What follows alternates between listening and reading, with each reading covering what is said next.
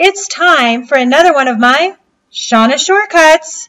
In this video, I'm going to present a one-on-one tutoring session that covers Algebra 1 factoring. Here we go. So it's x squared minus x minus 56. So we're going to pretend there's a 1 here. We're still going to do our headphones, right? Mm-hmm. And this right here is -1, right? So you got to multiply to -56, and it's got to equal -1 when I multiply it, right? Mm-hmm. So 56 is pretty easy, right? That's 8 times 7. Yeah. Feel me? So let's just go with 8 times 7. So now I've got to get this to equal -1. Any thoughts? 8, 56 times 1. We're going to use the 8 and the 7 because these two multiplied together equals 56. Mm-hmm. So how would I get the 8 and the 7 to equal -1? Are you good at that or not so much? Oh, subtract the 8 and the 7. Right? But if I do 8 minus 7, what do I get? Oh, +1. Right? So I need to do -8 plus 7. Feel me? Yeah. Now, this one's a little easier than the last one because I'm guessing you're supposed to have a 1x here and a 1x here because 1x times 1x is 1x squared. Mm-hmm. And then we'll have a -8 and +7, right? I think that's what you're supposed to put in there. Again, I'm not 100% on this, okay? I feel pretty good that this is what they want for this. But I don't know if that's what they want for this. So then I'm just going to do my little sideways headphones. I'll put my x here, and in this case I can put the +7 here or the -8 here, it doesn't matter. Alright. And that's your answer. Alright. You got it? Mm-hmm. So, let me see. Let's do number 4 now. So, here, I'll write number 4 down and then you give it a try. Alright. What's your thought?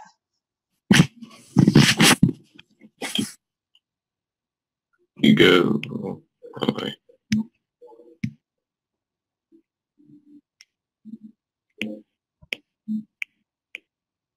Nope. No? No. So the first thing you want to do is put the 1 in front of the x and then make your headphones. Oh, yeah. No, headphones go around the numbers only, not the letters. Forget the letters are just extra as far as we're concerned.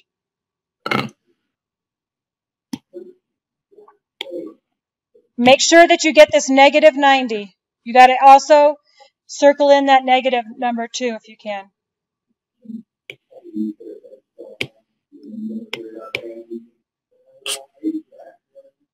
Okay, so where does that -90 go? Right here? Right here? No. Nope, it goes here. And your 1 will go here. Right on. So, obviously, since I need a 1, I need 2 numbers that are right next to each other that will equal 90. What numbers are those? 45? Nope. I've got to take something times something. So I'm going to need 2 numbers. Something times something. 45 times 2? If I do 45 times 2, am I going to be able to add those 2 together to get 1? No. No. So you need 2 numbers that are super close to each other. That's going to give you 90. -90 and 1? If I take -90 plus 1, I'll get -89. So that's not going to work. So remember when we had -56 and 1, and we chose 7 and 8? Mm-hmm. Because they were real close together, right? And we needed to get 1. So what 2 numbers, if I take one number times another number that are real close to each other that are going to give me 90? I'm not sure. Okay, so what's 90 divided by 10? 9. Right, and 9 and 10 are pretty close to each other, right? Mm-hmm. So let's put 9 and 10 in this box.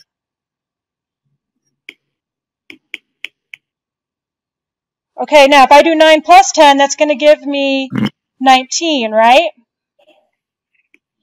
So how do I make the 9 and the 10 give me positive 1 when I add them together? No, wait. Negative 9 plus 10? Yes! Spectacular. And now you've got 1, right? Mm-hmm. So go ahead and put equals 1. And put a nice little check mark because you're happy with it.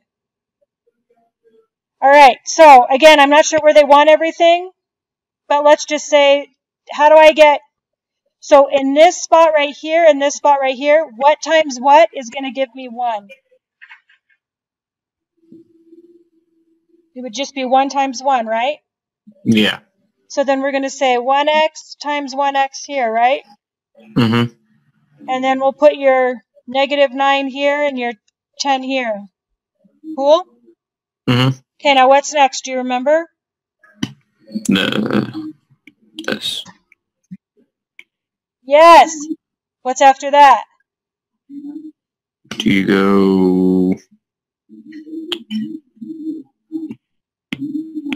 Yep. Wait. Yeah. Yep. There's just 2 ones. Nope, now that's where these numbers are going to start coming in. Your negative 9 and your 10.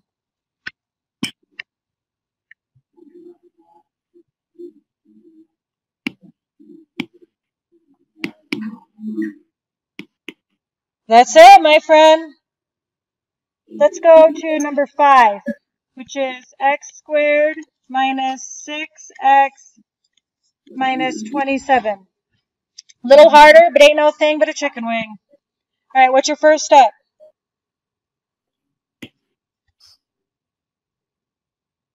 Yeah, I forgot to draw that. And then... Oh, wait.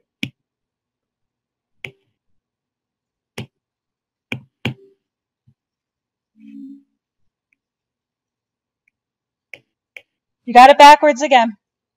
And there's no 1. Your 27 goes here in this first one.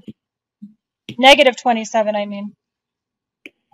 Okay, then we got to put our square head, see? It's like a guy listening to headphones. So negative 6 goes here? Yep. Okay, now we got to figure out what times what's going to give me 27. I'm going to give you a cheat. When I look at 27, I factor it all the way out. And so 27 would give me 9 times 3, which is also 3 times 3, right? So 3 times 3 times 3 would give me 27. Mm-hmm. I need to play around with these numbers then. So, because eventually you're going to get more difficult numbers, and it's easier if you factor it all out. So I think this is an easier way to do it. So if I look at these 3 3s, I can go 3 times 3 is 9 and 3. See, 9 times 3 equals 27. Mm-hmm. So I'll put the 9 and the 3 here. Now, how do I get negative 6? Can I get negative 6 from 9 and 3? Do 3 minus 9. Yes! Spectacular. Or negative 9 plus 3, right? Because I already wrote it down. Oh, yeah. So that works, right? Mm-hmm. All right, so put it in your thing. It's negative 6 over here? Why is it that color?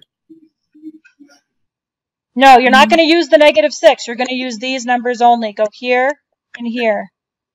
Negative 9 and the 3.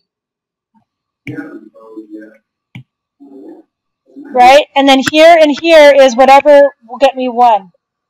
What times what? 1. Right? So just x times x, right? Right? Now then what do you do?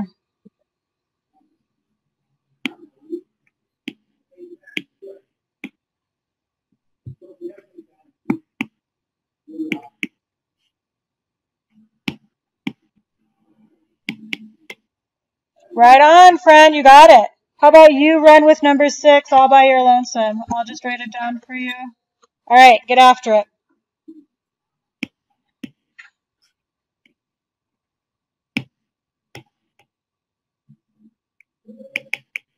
Nice. What are you forgetting? Yeah. Right on. It's hard to do from here. So what times what is going to give you 64? 8 times 8. All right, write it down. And can those two 8s come together to make 16 when you add them? Yeah. Awesome. All right. So do you remember what goes where? Or at least what we think goes where? And then... Yep. Right on.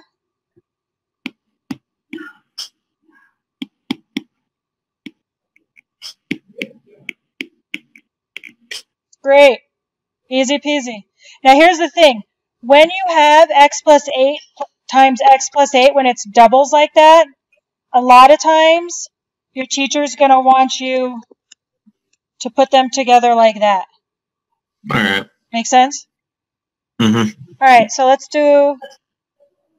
take it up a notch and look at number 3. 2x squared plus 6x minus 8.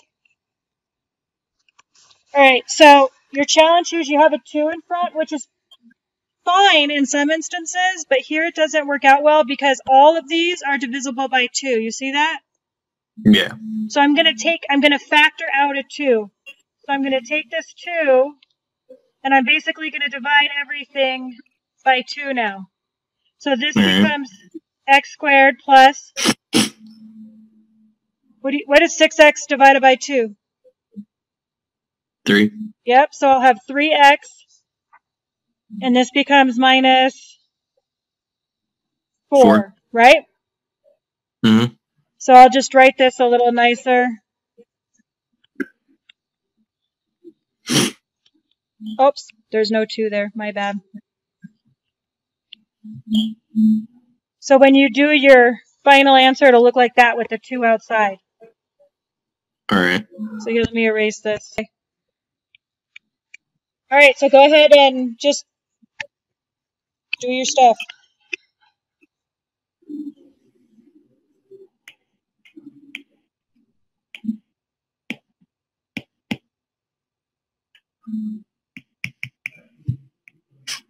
Oh, what goes in that box? You forget the same thing all the time. Don't put the X in there, just the number 3.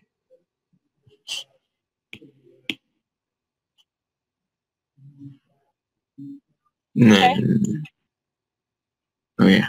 So then, is it negative 2 times 2? Okay, well, what if we did negative 2 times negative 2, and we added those together? What do we get? Do we get 3? No. No, so that's not it. So what times 4? Go ahead. And a 1. 4 and a 1. So put that in there. Okay, we know we need one of those has to be negative, right? Because we have to have negative 4. And we got to equal 3. So you have negative 4 plus 1, right? Is that going to give you positive 3? No. No. No. There it is. Very nice.